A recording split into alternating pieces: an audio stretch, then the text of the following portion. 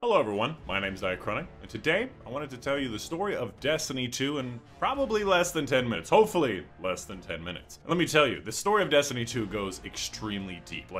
This video could be hundreds of hours long if I went through most of the details, and I am not exaggerating. It could be thousands. It's extremely deep with all the backstories of all the characters, and I wanted to tell you the gist of it in 10 minutes. And keep in mind that I just played this game. I'm not solely sure on everything, so if I get some parts wrong, just let me know. I do want to learn. And so this story begins with the genesis of the universe. Believe it or not, this game is kind of about religion, where it was an empty universe until there were two beings that entered this universe from another interdimensional plane that we now know as the light and the dark. And they're not like us. They're not tangible. You can't really touch them. They're interdimensional. They're everywhere and everything all at the same time. And to entertain themselves, they created matter and life in a game that they called the Flower Game, where they made a wager, where the darkness believed that all life would eventually struggle for power and killing each other through fear and hate until there's only one strongest being left standing, Highlander style. And the light, optimistically and contrary, believed that even through their power struggles, that life would eventually work together and cooperate to create something new that they themselves haven't created before.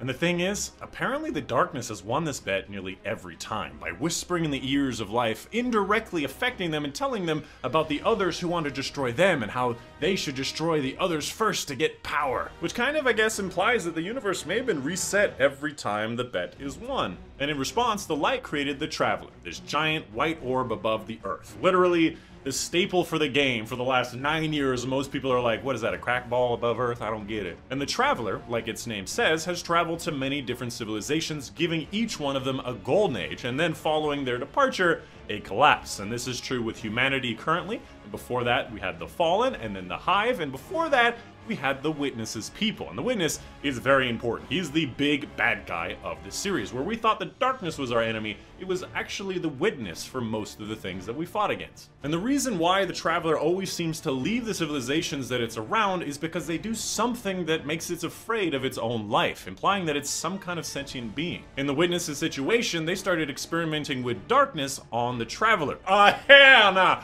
And it took off. And of course, obviously, their civilization collapsed just like everybody who sees the Traveler and then has it leave them. And in their anger and their suffering, they blamed the Traveler for creating life and giving them life and power that created their suffering. And so they sought to believe that life equals suffering, and the Traveler is the infinite bearer of life, and so the infinite bearer of suffering.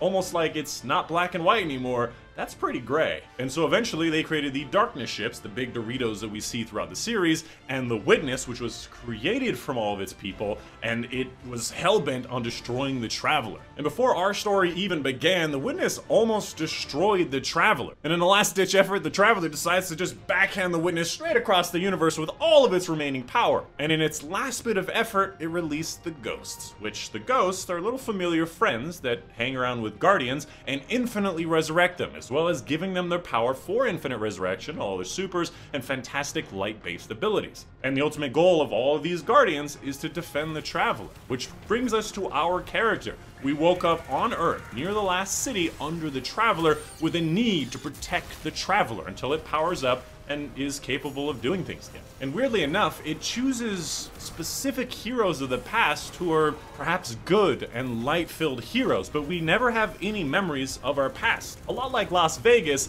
pre-Guardian stays pre-Guardian, except for Crow. He absolutely cheated and he learned about his past, which is, you know, like, oh, I kind of want some, you know, like, whoa, who was I before this, you know? And to remind you, the enemies of the light are not the darkness, but the enemy species with the darkness whispering in their ears to claim power by destruction. Whether it be the Hive through sword logic, where they literally power up from killing their enemies, or the Taken King, who resurrects their dead enemies as zombies for his obedient slaves, or the Cabal that want glory, or the Fallen who just want to steal your shit. The darkness finds a way for you to destroy everybody else, Highlander style. And that leads us to now, where the Witness has finally cornered the Traveler, prevented it from being able to ever run again, and has used the Veil, which is a curtain between the light and the dark, to enter the Traveler. And so now we must find a way to get in the Traveler and stop the Witness. And we do so in collaboration with a lot of other species, the Fallen of House Light, the Red Legion, and Empress Keitel, even the Lightbearer Hive with Savathun. It's almost like the whole bet thing. The darkness whispering in the ear, destroy everybody Highlander style, or cooperate with everybody. It's kind of coming true. And here's the thing. We've been fighting for the Traveler for